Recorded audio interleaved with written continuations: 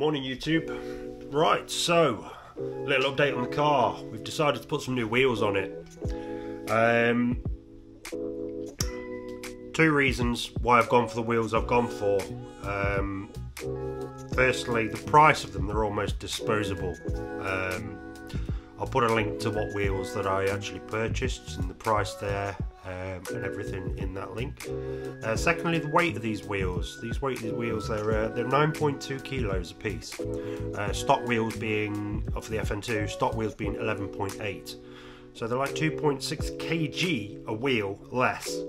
And rotational mass, it's rotational and unsprung. That it will make a big difference on the road. We've got a spacer to take off as well because we've got a wider offset wheel. We've gone for ET35, so they're going to be poking quite a bit, I imagine, quite a bit. Stock rims are ET55, and I've got a 15mm spacer on there, so they're equivalent to about an ET40 at the moment or something like that. So ET35, about a 20mm spacer, that'll be equivalent to.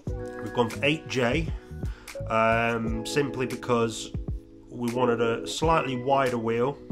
For a bit of a wider track, but we'd all got, if the 225 tyres that I'm going to put on it are any good and clear absolutely fine, we will eventually upgrade to 235 45/18 tyres. We can get the Michelin Pilot Sport, Pilot Super or Pilot Sport 4S, the good ones, the ultra good ones, like the semi-track spec ones. That's what my plan will be for the future with these. As I say, they're cheap. They're a sort of a TE37 Volks copy, if you like. They're actually made by Ultralite. So, being sort of matte bronze and whatever, a hell of a lot easier to keep clean. I mean, with the big brake kit that you've seen that I've got on here, and the race pads all the way around, white wheels is not the way forward.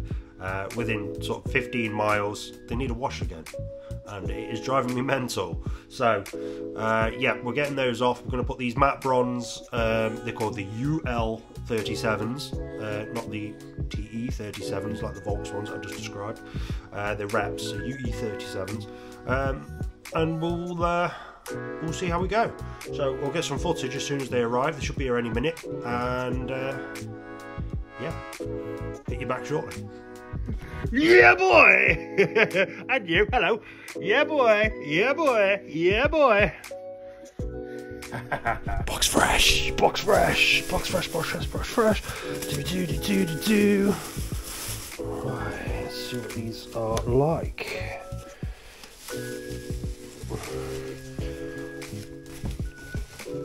Do you know, that's just sick.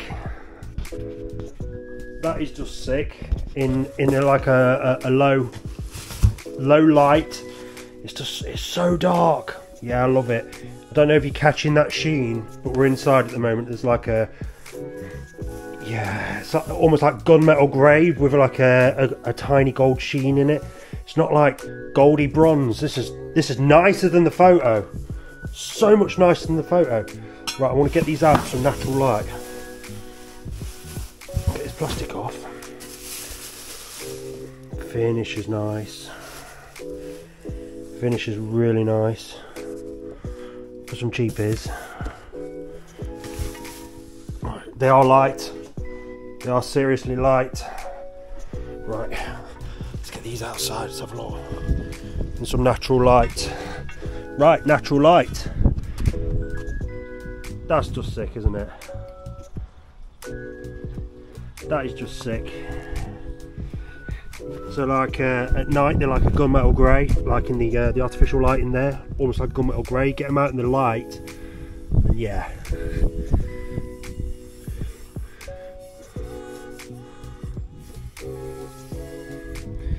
What's the inside like? Not finished too bad, to be honest. States what they are in there. Nice little centre cap on them. QC passed.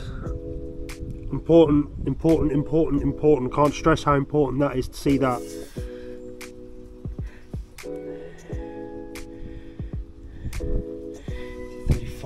Aren't they nice? So,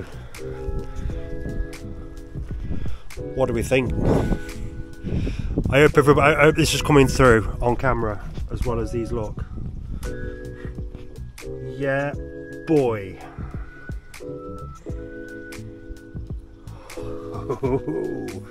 The centre caps are really nice. I didn't think they'd be as nice as this.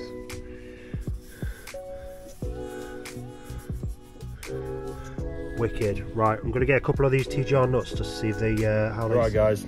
So this is just a follow up. So yeah, I've got these ultralight wheels. Done about 150 mile on them. Went to Telford, and what can I say?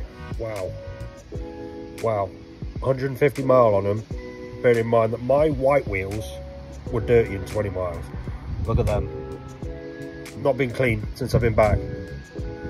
They're fantastic. So I had the old tyres transferred onto them. Got a set of TGR wheel nuts on them, and they're great. They're absolutely great. I cannot fault them yet. I know they're budget wheels and whatever, but they're so cheap. They're disposable. If it starts to get damaged or peel or whatever, I'll just fucking buy more. What I can say, having this got if people aren't familiar with this car, it's a 400 brake horsepower FN2. Losing the weight of the spacer plus another 2.5 kilo on the wheel itself, it's noticeable. It's very noticeable. So now the car wants to accelerate harder. The faster you go, the faster it feels. As weird as that sounds, I mean, I drive this car a lot. I know it like the back of my hand, like sort of thing now. It's faster at speed. So like, I don't want to incriminate myself here, but triple digits, it's just going and going and going. And I've actually done a higher top triple digits in Mexico, yeah, than it previously could do, just by reducing wheel weight. Around town, the steering's lighter, which is nice, really good, and suspension feels more in tune with the road. So, would I recommend these? I would. I seriously would. For the price point, I really would. Saw a few of this sort of design at the show yesterday in Telford, and this is perfect. The dish on them is slightly bigger than like the bowler equivalent or the rotor equivalent. It's got a lovely dish on it. I think ET35 with a 8J. They normally come like the other brands, they'll come in 8.5, and the 8J is so much better. ET35 is so much better. You've got a bigger dish on the rim. You catch that there. Look at that dish. It's not massive, but it's bigger than the others. And so yeah, final thoughts. Buy these wheels, honestly. I mean, as I say, I've only done 150 mile on them. I don't know what they're going to be like with potholes and speed bumps over time and stuff. I imagine they're easier to bend because they're so lightweight, but so fucking what? So fucking what? If they are, they are.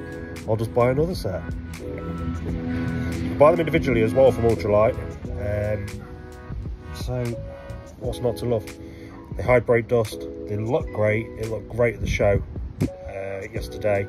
Loads of cool comments on them, and they genuinely look more expensive than they are. I think the TGR wheel nuts, they do finish that. They do finish it off a little bit better. They stick out from the wheel as well, so you're not going to damage it taking on or off. So yeah, my little review.